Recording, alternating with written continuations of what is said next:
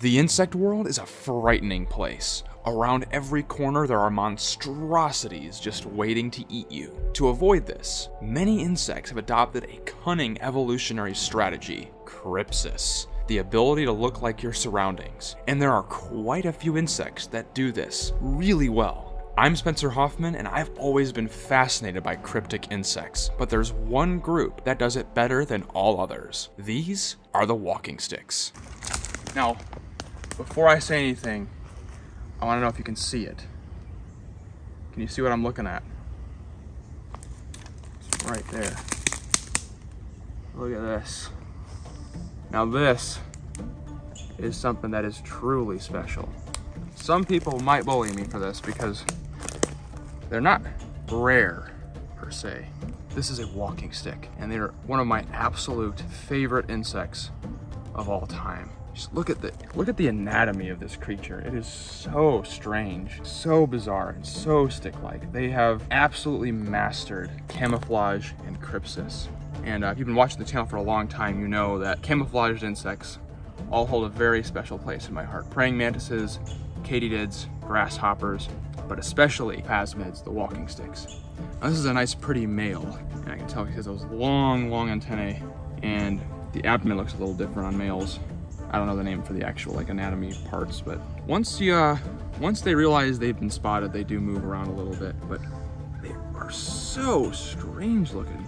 And they'll be hanging out on branches and even low-lying shrubs, shady parts of a woodland. I wouldn't say we were out here targeting them, but this is definitely something that I thought there was an off chance we'd see, and I was really hoping I'd get my hands on. Such an incredible feat of evolution right there.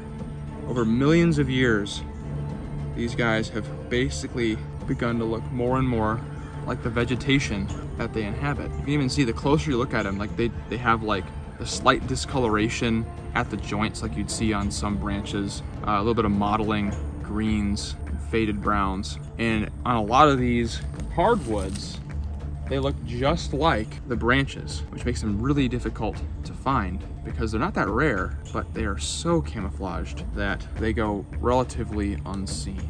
Gotta be very careful when handling them because these guys are extremely fast to throw off limbs. That is probably one of their main defense mechanisms. Unlike their cousins, the two-stripe, these guys don't spray poison at you, so there's not really anything that this insect can do to really hurt you, but it will throw off a leg in defense to try to escape, and we don't want him to be missing a leg. Look how long and lanky they are, and the way they move is just so unreal. I look at the way they move and the way they just look, and it's like I can't believe that this is something that actually exists in the world and is real, but sure enough, right there.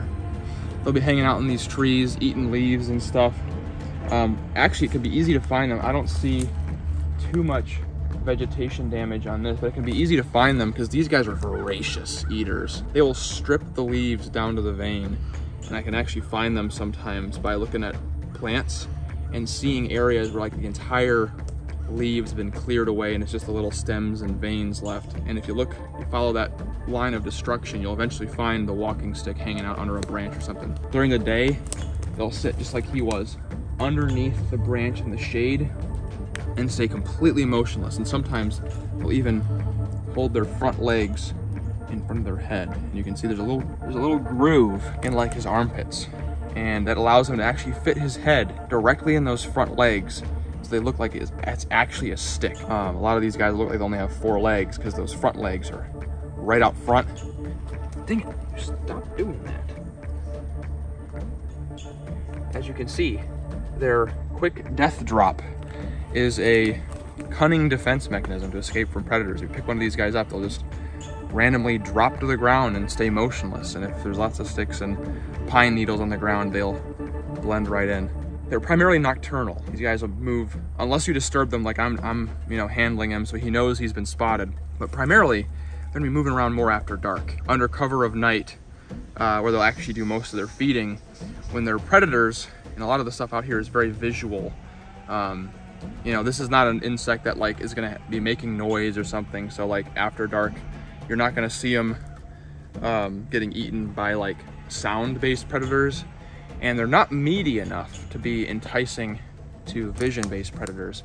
So it's kind of a little cheat they've sort of figured out to evade predation. Camouflage, they're not a very meaty, nutritious looking insect, and they move super slow without making a sound. One of the more cryptic, secretive animals of the woodland. One of my absolute favorite insects, the walking stick. I love it. As if their incredible camouflage wasn't cool enough, what if I told you that there are species of walking stick that have even more tricks up their sleeves? In the southern United States, there's actually a group of walking sticks that can spray a potent toxin at would-be predators. And down in Louisiana, I was actually able to get up close and personal with these toxic phasmids. If you want to see that video, check it out right here. Hope to see you there, but until next time, don't forget to get outside and find your own adventure.